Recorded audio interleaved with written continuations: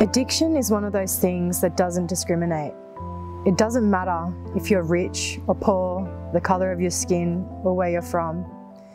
It's evil, insidious, a toxic concept that enslaves you in shackles and chains. At its peak, you don't even recognise yourself anymore, unable to face the reflection of the broken, empty eyes staring back at you in the mirror.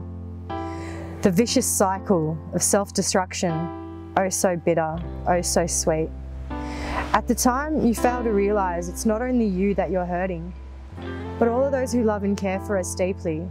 Yet our thoughts clouded, our state of mind altered, we live in the moment, day by day, sentenced to our own private mental prison, doing what we can to ease the pain, just a little, for that moment, temporary relief and numb comfort, losing ourselves and our loved ones to this disease.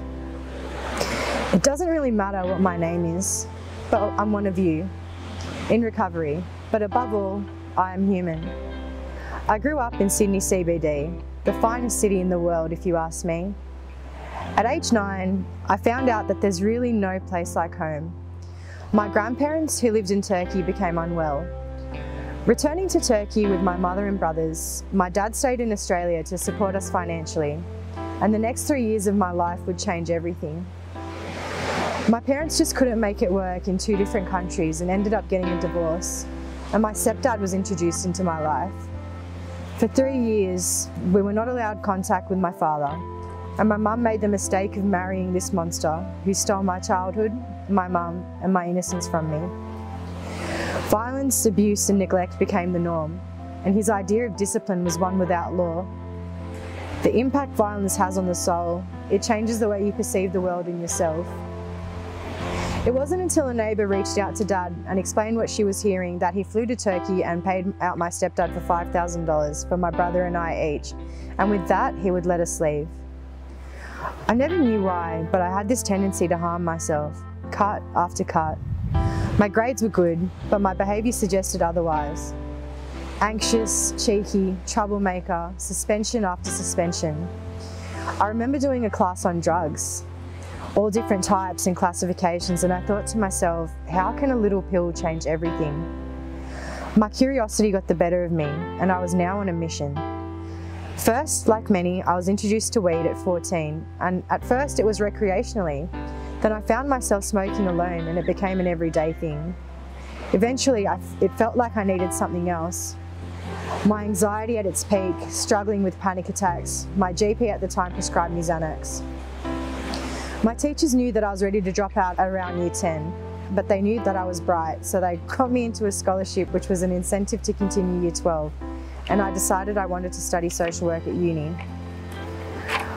Once my GP would no longer prescribe me any Xanax, I searched elsewhere, and this is how I met my first love in year 10. The first time I met him, he turned up at Town Hall Station with a mullet that was probably brewing for around 6 years and a goon sack, and I had the sesh. The very next day, we found ourselves at Granville Station. He put a pipe in my mouth and said, "Smoke this." I didn't even know what it was that I was smoking, but I remember the train ride home thinking I was invincible, something like the Hulk. My addiction progressed into something more than I could have ever imagined. It was July 2015. I found myself on YouTube looking up how to find a vein.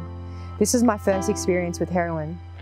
Eventually, it didn't matter what I was using, as long as I had something to alter my reality. I'd forgotten how to breathe. My mental health deteriorated as I hurt my family and peers, and none of it was intentional, but it's like you lose sight of who you are when you're using. The heart goes cold. I've had 3 suicide attempts. I've got 6 lives to go, I guess. But it was after the latest suicide attempt that I knew that I had to get help. That first love I spoke about earlier, funny enough, was the one who introduced TCF to me. When I finally got the green light from TCF, I thought this is the time to change my life. Eventually, that darkness I was so used to that kept me confined yet sheltered was suffocating, and it was time to find the light. The first part of the journey started at DMP. I remember my intake day. I was finding it hard to breathe, and it felt like I had 1,000 horses running wild in my chest. My legs buckled as I tried to walk through the door as I said my last goodbyes to Dad. I had no idea what to expect, pulling up to this property on a farm, complete different scenery that I was used to. Tranquil and serene, I looked at the horses, the occasional wombat, kangaroos, leeches, ponies and all other creatures and such, and took it all in. The staff at D&P are simply stars. It's like you have a whole team of professionals in different roles, literally attending to your every need. Nurses, youth workers, housekeepers, Dr. Frank, psychologists. It's around-the-clock care that truly is holistic. And detox is probably the hardest first step of the journey. It's that uncomfortable feeling where you're sick and everything is still a blur. I had this smoker's cough, and I remember Laureen making me a cup of tea and found some Vicks lollies to soothe my throat, and it didn't seem like much, but it meant the world to me. Mama Ken would be making waffles in the morning and all sorts of treats. Janelle and Mel always there to have a good chat, and Charlie playing his guitar and gardening, to name a few, who made my time that much better. After doing my time in detox, which is literally like a bougie private ensuite, it was time to start the residential program. Again, no idea what to expect. Farmer Tim gave me a grand tour of this beautiful farm, and I was taken to my new home for the next 3 months. To my surprise, the program was literally like going back to school, with art, music, woodwork, education and living skills. The shred shed, aka the gym, DBT groups and our own appointed psychologists. All residential staff once again incredible, and shout out to my rehab mums Lisa, Nikki and Norma for always making me laugh, and amazing food. Tamara always putting in 100%, as well as our welfare officer Emily, who has the best taste in music. Evenings consist of laughter, pool games, movies, chores, footy games, campfires and damn good food. The weekend filled with off-site activities and supportive aftercare workers for once the program is complete. I couldn't have asked for a better place to start my new life. Since being at TCF, I'm constantly surprising myself, and I'm a very different woman now to when Dad first drove me here when I was ready to jump out of the moving car door. I'm learning that I'm stronger than I could have ever imagined. My plans after completing the program is to finally finish my social work degree and get into the field and do what I was supposed to do. TCF has taught me the skills to live a normal life, a life free from drugs and alcohol, and honestly, I'd probably be 6 feet under if it wasn't for the farm. To the donors and supporters of Triple Care Farm, don't stop. You are changing thousands of young people's lives. You saved mine. A very wise man who goes by the name of Farmer Tim once told me, "The darkest hour is just before dawn." I couldn't agree more, as the hardships we endure shape who we become.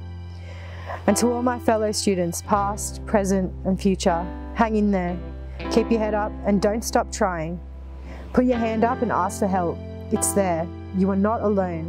And to our families, thank you for being so patient and supportive in our darkest hours. We are only human, and we all have shortcomings. We can only ask for unconditional love and understanding, and with that, we will return home.